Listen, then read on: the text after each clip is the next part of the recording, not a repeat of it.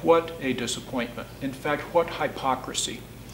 Before his election, I read Mr. Obama's 2 books, and he commented in print that he had, when as a social organizer in Chicago, used cocaine, used marijuana regularly.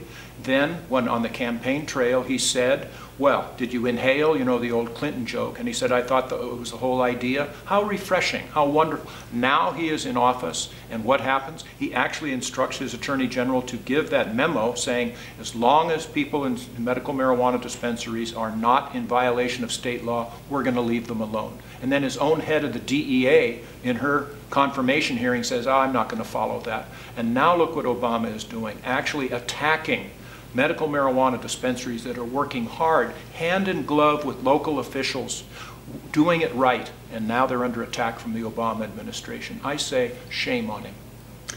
When I was asked the same Clinton question about did I inhale, my response was, I never exhaled.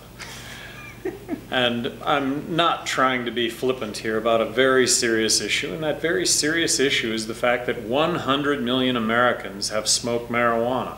I'm one of that group. Given the wrong set of circumstances, I'm behind bars.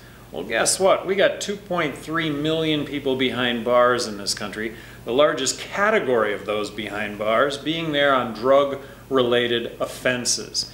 This war on drugs needs to stop. And let's start with legalizing marijuana. Control it, regulate it, tax it.